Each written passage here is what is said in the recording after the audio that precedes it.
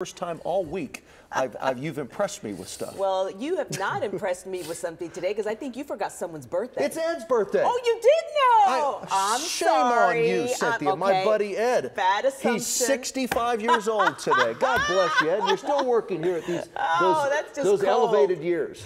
That's colder than outside. Ed is behind the camera, and what you don't see is, believe it or not, it's hard to keep me in line. Ed on a daily basis keeps me in line, gets me in my right spot. He yells at me. He bullies me at times.